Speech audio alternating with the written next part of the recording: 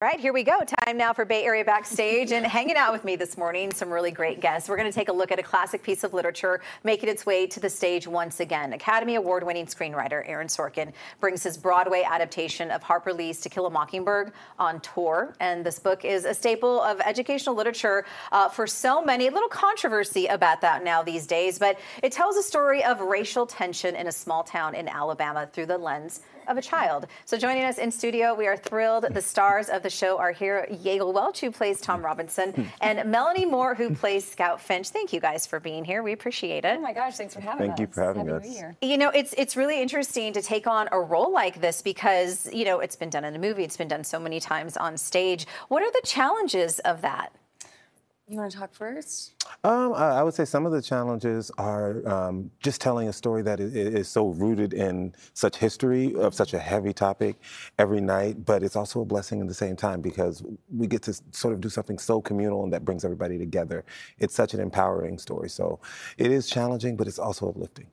And I also think Aaron Sorkin has done such a beautiful job of really turning the story on its head. It's told, obviously I'm not an 8-year-old, I play Scout Finch, and it's told from a sort of adult Scout's perspective, sort of looking back, and the audience immediately is confronted with a question as I'm talking to them, dressed like an 8-year-old, dressed like Scout, and so immediately the story that they know and love is sort of turned on its head, and they have to sort of sit forward in their seats. They have to pay attention and engage with the story all over again, sort of anew, and then we sort of go back in time. But yeah, it's in a beautiful new way, so it really gives us an opportunity to sort of take on new life with the show. And I think that's important because, as I mentioned when we did the intro, there's been a little controversy as of late as far as the book being allowed in some schools. I know there's some teachers in Washington who are complaining about it being one of the reads for, you know, their students. I read it growing up. I know a lot of students have. And sometimes I think when you see things played out on stage, you can sort of understand a little bit, but, you know, just updating it for, you know, anyone in modern times now. Yeah, it's interesting because Aaron Sorkin sort of centers the story. It's very much a family story, a coming of age story of a young white family dealing with racism in a very real way for the first time. But he also centers it around the trial of Tom Robinson, a man who's falsely accused of rape, a crime he couldn't have possibly committed, and he is sentenced and he does die. I mean, spoiler alert, but everybody knows. No,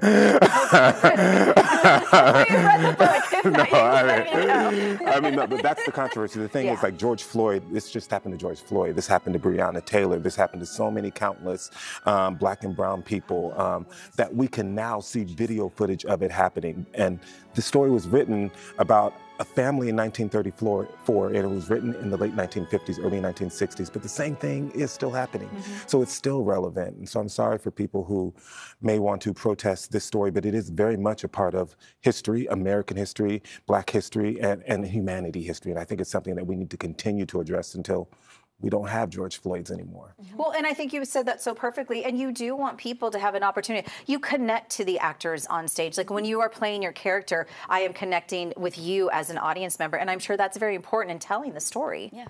I think that what we would love for people to leave the theater feeling is, you know, feeling like you want to have a conversation about the show, feeling if you feel too much like on like the argument on the left is that it maybe looks too much like a white savior story. Why do you want to have that conversation, and how did our show sort of differ with that opinion? How did it center in the same vein as that? Or if on the right side, if you feel that it makes Jim Crow South look bad, which is an insane argument in my opinion, you know, why did that sort of enrage you? Why did our show make you have those feelings? Whichever side of the argument you're on, whether or not you love or hate our show, we think you'll love it. But no matter what, we want you to leave and have those conversations with your family, with your friends, with your neighbors, and say, as Yaegel was talking about, why does this look so much, in 1934, why does this look so much like 2023? I applaud both of you for tackling such a great play and a great piece of literature and bringing it to stage and here in the Bay Area. So hopefully everyone will go check it out. So thank you so much for coming in. I appreciate your time. Absolutely. Thanks for having us. So check it out. To Kill a Mockingbird starts tomorrow night at the Golden Gate Theater in San Francisco and will run through Sunday. All right, Jess, we're going to send it over to